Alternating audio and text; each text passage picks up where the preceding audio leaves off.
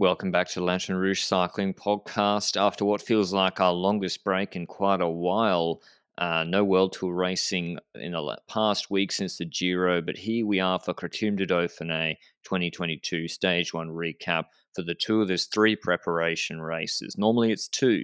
Tour de Suisse after the Dauphiné, which has traditionally been used as a tune-up as well, and the Dauphiné, but Tour of Slovenia is now the favourites preparation race. 4 or 5 stage race for Pogačar. He did it last year. He's doing it again this year.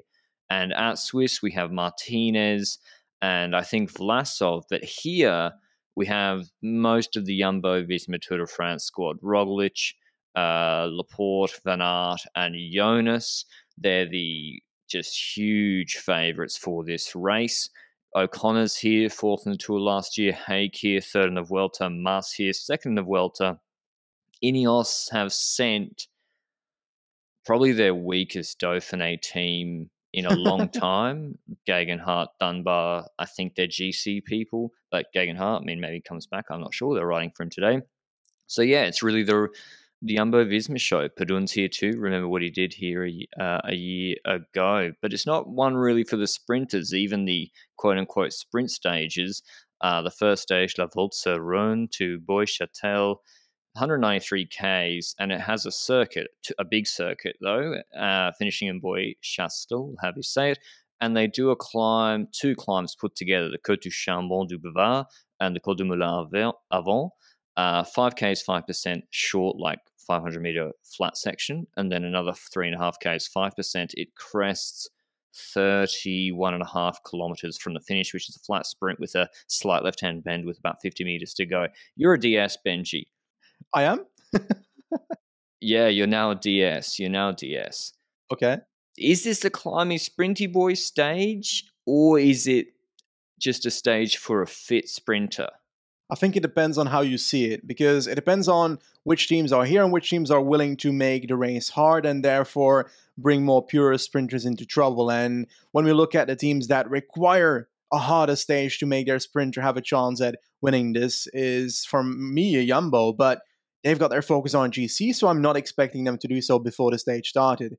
And it really came down to other teams, what other teams are going to take it on, which ones are going to make it interesting for their hilly sprinter by trying to drop the likes of Groenewegen here. And I was perhaps thinking in Ineos, but again, they've got a GC candidate in Gegenhardt, although I feel like they've got the option of actually doing something in that regard. So I was on the edge. It was all dependent on who would take on this stage in a certain way and who would actually use these final climbs, especially the final one, to try and do damage to the purest sprinters. Did you have the same feeling?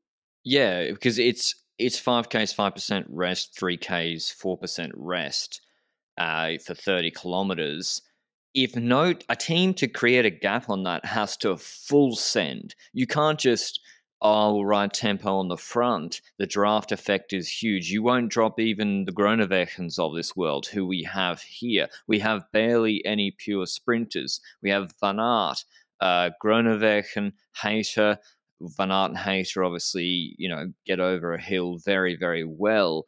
Steimler, Milano, Mozzato, Walls, who did get over these sort of climbs well last year, but has struggled this year, Bauhaus for Bahrain. So sprinters are light on the ground because the parcours of this Dauphiné, not that heavy on high mountain stages, but also the sprint stages are very difficult as well. And what happened is exactly what Benji said, in that Jumbo-Visma were not interested in catching the break. They just sent Harper to control it. It was a break of 3, B&B Arkea, and someone else that I'm forgetting, Intermarché, Laurent Suisse. Harper paced. Interestingly, Jumbo-Visma have taken Dennis, who's going to the Tour, out of this team, sent him to Swiss. They've sent Koos to Swiss too. And I think that makes sense. If you want to keep Dennis motivated and happy, go for the Tour de Suisse TT stage win. Go for that instead of riding the front all day in Dauphiné, which is tiring, and he'll get his work in the Tour. So the big surprise, the big talking point is Bike Exchange pacing Benji, controlling the break for Groenewegen, which it didn't make too much sense to me. But there is a rationale to it. But what was your thought when you first saw it? Well, initially, if you think about it, like if Bike Exchange has to control it initially to keep the breakaway, in a certain margin to actually have a chance of winning this stage, then they have to do something, because perhaps the teams that are trying to ambush pure sprinters are not going to be the ones that are going to keep it at a certain level with the breakaway. So, and the other teams that want to actually ambush on that final climb can't really afford to control the entire day, I dare to say as well. So I was not surprised that they initially started somewhat controlling, but I was surprised that they started properly chasing it and tried to close it down properly, like most of the work. Because if you do most of the work with a pure sprinter on this parkour, you're gonna get attacked in some shape or form. You're gonna get a disadvantage towards others. So I would have said the initial control wasn't necessarily the biggest issue, but they kept controlling the entire stage and made sure the break eventually as well got caught. And I think that's too much. Before I say my take on it, I don't think it's actually as bad as it looks at first glance. I mentioned our show partner Zwift. If you're getting into the winter, I believe I've heard it's freezing conditions down in Australia right now. Then Zwift is your perfect online cycling platform to keep on top of your fitness goals. You can go to Zwift.com through the link down below for a free 7-day trial. There's meetups, workouts, pace partners, etc., to keep you entertained and enthused. And we can highly recommend Zwift for your indoor cycling experience.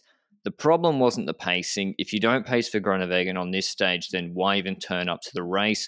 The reason a team will keep the brake tight is because you don't want it to get really fast to catch the brake in the last third of the stage, because if someone else is sending the climb to catch the break, if they're at 4 minutes, then Groenewegen's in real trouble. You want to keep it tight. So that makes sense. The problem was bringing him.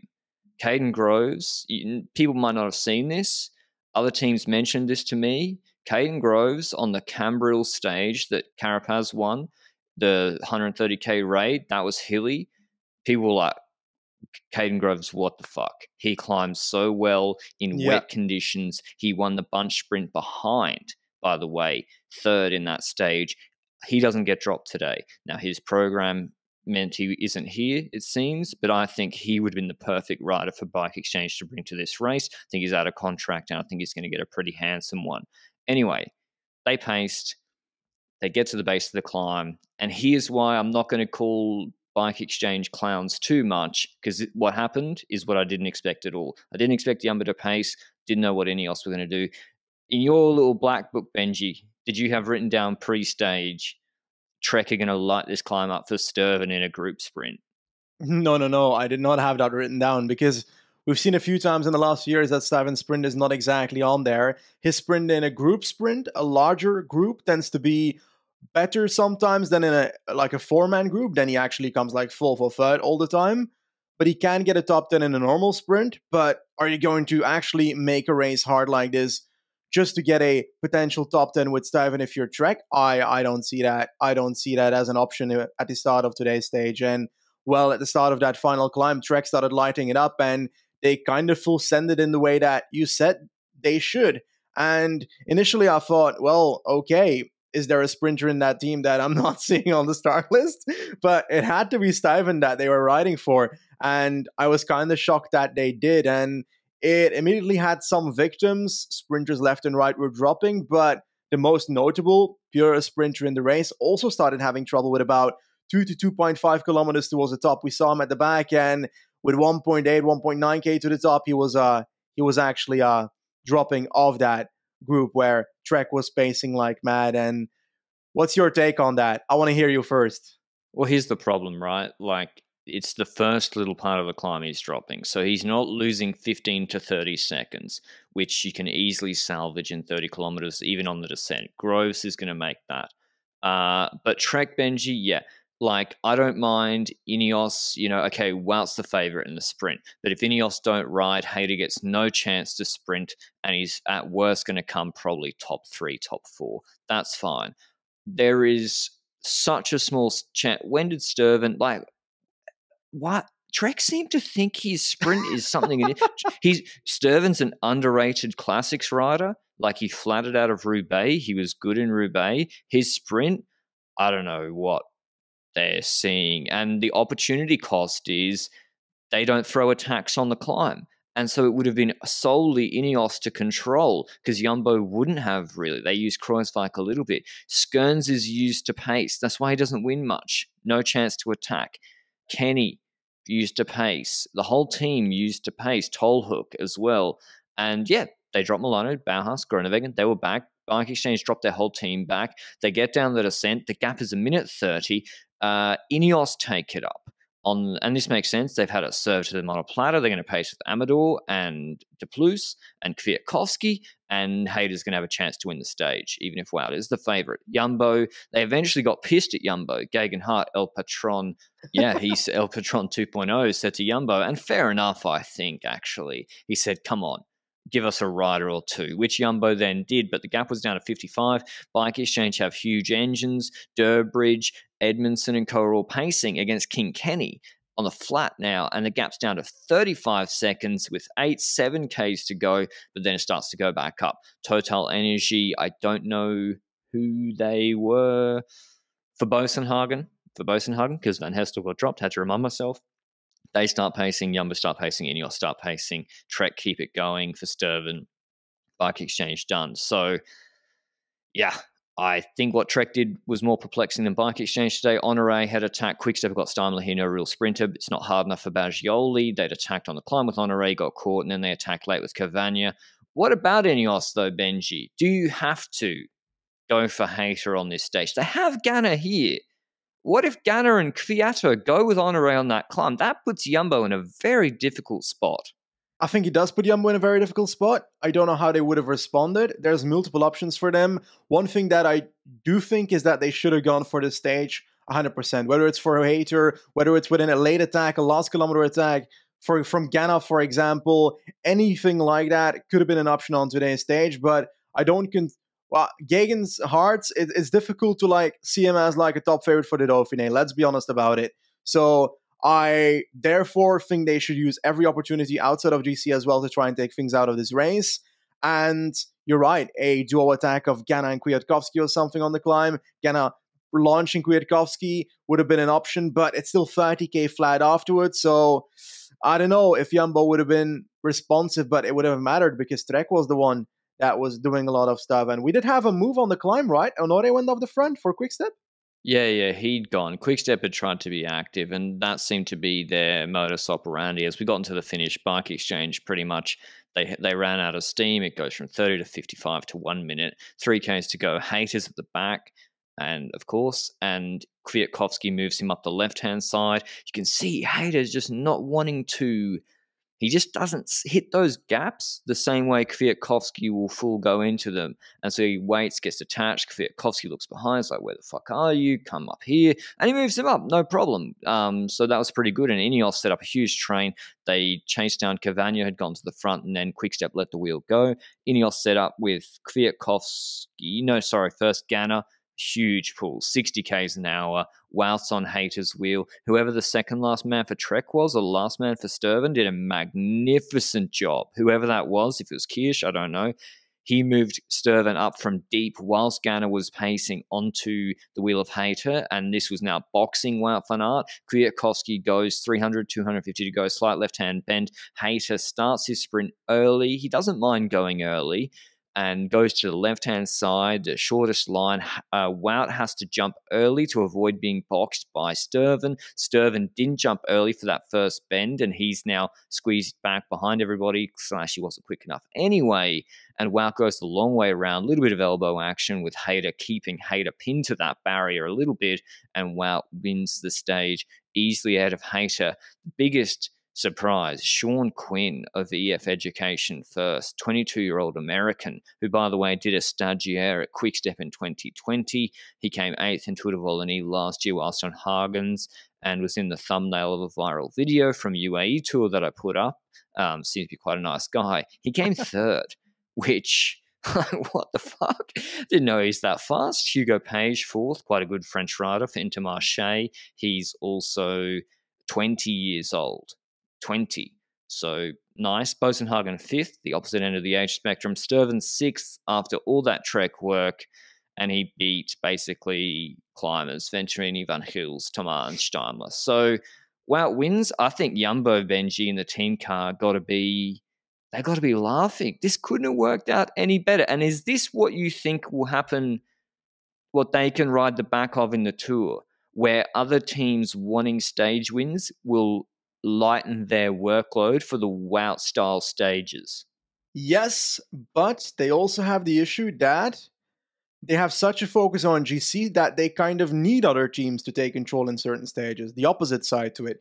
Yes, it's great that, for example, Trek took control on the climb today, decided to do that. Bike Exchange controlled the breakaway. Ineos did some pacing in the last 10 kilometers, for example. Well, that all helped Van Aert because he didn't have to do much, and his team didn't have to do much either. I think Jumbo only did one thing where they closed down a late Cavagna attack with one of their riders in the end. So all that is not that much in the grand scheme of things, but you got to see the opposite side of the coin. If they in the Tour de France, for example, have Wout, he's not going to have 7 riders in his workload. Roglic is not going to work for him. Vingegaard neither. The climbing domestiques neither. So he's going to need other teams to take control to have opportunities in certain stages. Does that make sense? Like, for example, one of those like uphill punchy finishes in week 1. That's the kind of Longwy. stage I think of. Yeah. Well, yeah, Alpecin should for MVDP. Unfortunately, Binny's not going. Quick Step, you would think, would for Alaphilippe. So, whereas at the Dauphiné, we're going to see tomorrow, Wout obviously goes into the GC lead, but stage 2 tomorrow is another climbing sprinty boy stage. I think more of a climbing sprinty boy stage than today, which was more a fit sprinter stage. You're still a huge group. Stage 270 Ks from Saint-Péret to Brive-Charensac. And it's got a fair bit of climbing in it, but they're all shallow gradients. There's a 10K 5% climb. The first 60 Ks, break should form pretty well and pretty easily.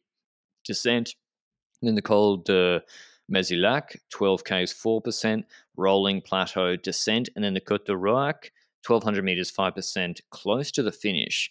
And then, yeah, pretty flat-ish finish, I think. Now, we're about to maybe see the answer to the question I just posed tomorrow. Wout's in yellow. Jumbo-Visma got to eat their dinner for free today. And Ineos, he beat Hayter pretty comfortably, having to go wide. Will we see other teams as willing to put it on a platter for Wout tomorrow? I don't think they should. I think Ineos really have to use Ganna Benji to force Jumbo-Visma's hand on those climbs. And remember, Budget Alaphilippe Bergado, see the guy that won the Pyrenees stage? Yeah. Remember that Pyrenees stage? 1.5K, 6% climb. Trek paced it for Pedersen, and then Pedersen got dropped. Kind of similar to today. And Jumbo-Visma couldn't bring it back for Wout. And so I really think the other teams should be putting them under pressure with Trek with Skerns, Kwiatkowski, and co. Or do you show faith in your young guy, Benji? Do you go for Hayter again? I think if it comes down to a sprint, I see it being Hayter or Van Aert in general, but I've kind of got a feeling that we've got this like larger climb that you mentioned with 60K to go, and after that it's a bit of a plateau section on top, but it's really descending and like small hills in the last like 25. So is there an option that the peloton miscalculates the breakaway in that sense? Because this feels like a parkour where the peloton can miscalculate the breakaway. Well, yeah, Harry Sweeney put up a post on our peloton on Reddit saying which stages suit. I think tomorrow's got to be the one. I think if it's the right breakaway, if Jumbo-Visma are disciplined, they don't chase back breaks for wearing the jersey for an extra day in the Dauphiné. They're here for Roglic. If it's served up to Wout, they'll take it. So maybe a break wins. Imanol Erviti, a guy you'd look at for this stage, crashed out of neutral today. Unfortunately, the Movistar rider, but yeah, the Sweeney types. Remember last year in the Dauphiné first stage, Brent van Moer for Lotto Soudal won. Bahrain couldn't control the break. Second stage, similar stage. Purstelberger won out of a break in a solo move when Bahrain couldn't control. So I think you're right, Benji. I think a break has a really good chance. Who do we like? I'm trying to look. Pollitt, he looked kind of meh today. I've got a Benjamin Thomas on my list. Ooh, is he too? No, there's a hard mountaintop finish at the end of this. So Tamar, they don't need to worry about. Okay, Tamar, Simon Clark, Bruno Armirail. Let me have a look. Venturini, Oliver Naesen. Who else do we have here? Catania Cavagna. Yeah, when it comes to like quick step, we've got Cavagna. We've also got Czerny. He's been in breakaways together with Oh, who yeah, was the other with quick step Honore. guy? With Honore, you're right. So an Honore could be as well. There's so many options here, but it really depends on who's in the breakaway. Whether we have a decent breakaway that can hold. There's no Magnus Cort Nielsen in the breakaway to try and teach everybody during the first 100 kilometers of the stage on how to ride in the breakaway and make sure they have energy left for the final stretch. So I guess we'll have to see who's in the breakaway, but I'm going to go with Benjamin Thomas. And the thing is, like, his climbing's great as well these days. Yes, So on on shallow the climb, he gradients, should also fast. be one of the stronger ones. Definitely on the 11K climb, for example. Yeah. So that should all fit him. So I'm going to go with the break tomorrow. It could be a sprint. If it's a sprint, then I'm wrong, eh? I'm going with Frank Bonamore from the break. Yeah. He's been a bit inconsistent this year, but Paris he was good. Tour de France last year, he was so good in these sort of breaks, but just came up against guns. I like Bonamore for this. Please Trek, let Schkerns and Bernard and Co in the break. Come on, let him in the break. But otherwise, the last bit of news we have is Chris Froome. 37 years old. He's in his second year at the unknown length Israel Premier Tech deal.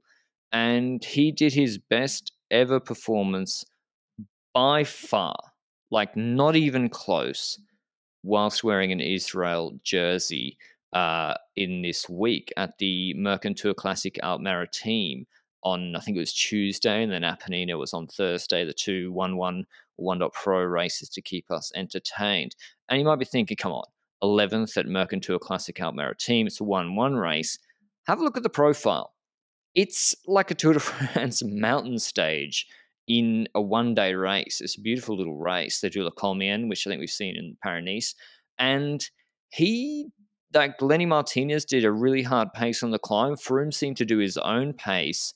And I think the calculations were that he did like 5.8 watts per kilo for like 35 minutes, which is, from where we've come from, that ain't Tour de France winning shape. But that's like a competent rider again. He looks visibly skinnier. What do you think they should do with him, Benji? Like, do they now say, okay, Tour de France is on? What would you do if you were Israel with him? By the way, they won that race 1-2 with Fuglsang Woods, so points are coming thick and fast for them. Yeah, certainly. But when it comes to Froome itself, it's a difficult situation, because on one end you have the exposure that everybody keeps saying that is gigantic. I think the exposure is definitely there, but there needs to be a Froome on the screen for that exposure to be happening. Exactly. And now he's competent enough to be, he's as a rider in the peloton at current form, not necessarily when it comes to his intelligence. I'm not insulting him here. Now he's in a competent form to be able to show himself in races, I dare to say. And that exposure can come from those performances. And then when we look at American Tour, for example, yeah, that's 11th, but it's still behind Michel Ries, for example. Yeah, Michel Ries is a young rider that can climb pretty well, but those are not the names that you can say if Froome goes into a Tour de France breakaway. I'm not sure those numbers can make him compete for a stage, for example. So I'm kind of on the edge there. I feel like I haven't looked at Israel's team enough to say these riders need to go, these riders don't need to go, but I'm pretty sure their team will include the likes of a Woods and a Fuglsang. And if that is the case, then adding Froome to that as well, what role will he play? Will he just be a domestique? It's possible. Like, I find it very unlikely that they don't send him to the Tour, to be honest.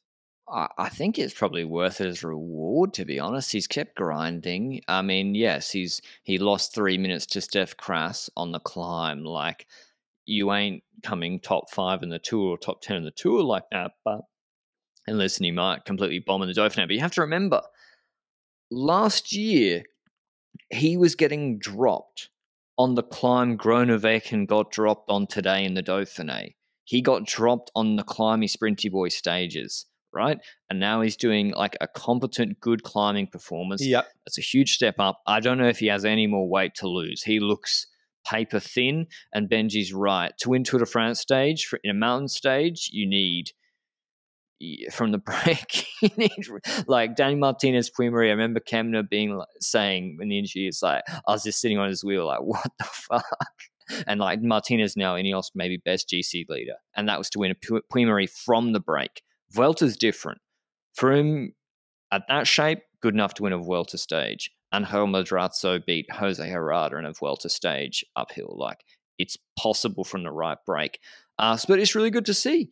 Like, I don't think, I've said before, he's not going back to that level. Even if peak Froome, by the way, even if Froome was peak Sky Froome, he still couldn't win the Tour on Israel. The equipment, everything, it's not possible. So, but it's good to see. And I go to bed every day. Every day I go to bed and I pray as a rights holder, please can Chris Froome do stuff and be good, because it's good for the sport. Like, he's a huge name. Same with Sagan. But yeah, any last thoughts on Froome? Do you think, where do you think he goes on this Dauphiné mountain stage? It's a really hard mountain stage. Do you reckon he top 15, 20? Oh, like, the thing with Froome as well in the history is that he was never that great outside of his like main goals of the season. Yes, he had moments where he was good at the Tirreno, for example, but some of his preparation races were not that extreme. And then we look at this Dauphiné, I'm like, on paper, I'm expecting a similar performance to Mercantour then, unless he like expanded his skills since then once again, if he improved once again in form. I'm not sure if I can say top 15, top 20. It depends on what role he does, because like, do you think he's actually going to go for GC himself here at this race? His team doesn't have any other GC rider he can try, I guess. And if that's the 100%. case, then top 25. 100%. I don't dare to say much more at the moment, but I hope that he does well, just because like, it's not fun to see someone try so much when it comes to coming back from an injury and not really succeeding in that sense. So I'd love to see Froome do something pretty strong at some point. Yeah, and as I said at the start of this segment, best performance in an Israel jersey. He was doing better performances in an Ineos jersey post-crash at either Route d'Occitanie. He reduced the group to like 10 guys on a mountain stage. Crazy performance post-crash, but it was barely televised. I don't think there's just iPhone footage of it. Yeah. But yeah, that climb I referred to, 11.5 Ks, 9%. You can't hide there. The watts per kilo will out. So we'll see there. But yeah, hopefully top 15, top 20, pretty good. Maybe Padun wins. Who knows? But that's all from us at the Dauphiné. Otherwise, there's the Adriatica-Ionica race going on. Not a great start list. There's been some. We should make note of Arnaud Delis just quickly. The kid is ridiculously good, this youngster on Lotto Soudal. Next Bonin, but I think he's Walloon. He won another race. He just keeps adding 125 points once a week to Lotto's tally, and he beat Nizzolo and Cavendish. So I think Lotto, Benji, is staying up. I think Arnaud Delis is single-handedly pulling them out of the relegation zone, and it's lovely to see, because I love it when youngsters are the ones that can put the world upside down and do stuff that was not expected. Arnaud Delis was a rider we expected a lot from at the start of the season, but we did not feel like should be the sole responsible person for carrying Lotto outside of this, and this was indeed way more than we would have expected from him. I expected perhaps like a stage win to break through or something somewhere, and he did that very early, and then he kept on doing it, and now it's against solid competition as well. Cavendish, Nizzolo in that Helen Vosgoed A.S.O, and yeah, like the famous race. the famous Belgian classic. Oh, these one of the best fucking races, man. Get out of here! This is one close to my home. They're all close to your home. There's 100 close to your home. What do you mean? No, you're right. It's like whatever this race is, or local farmers carnival, doesn't matter. He beat Cavendish and it's solo last, legit, and he followed, I think, Pierre Allegard on the climb, and we're talking about it. But yeah, I thought he'd get 1,000 points. I think he's on 1,200 now. He'll probably get like 1,800, 2,000. Ridiculous. And yeah, EF, if they don't turn it around quickly, are in real trouble, because Israel are coming too. They've just all done altitude. Full Sangwood's looking better. They had the worst start of the year possible. Nizzolo crashed in MSR, now looking good. EF and Bike Exchange got to be concerned from that regard. But that's all from us today. Hope you enjoyed it. Dauphiné Stage 2 recap tomorrow, and then we'll see with that. Thanks to Zwift. Ciao.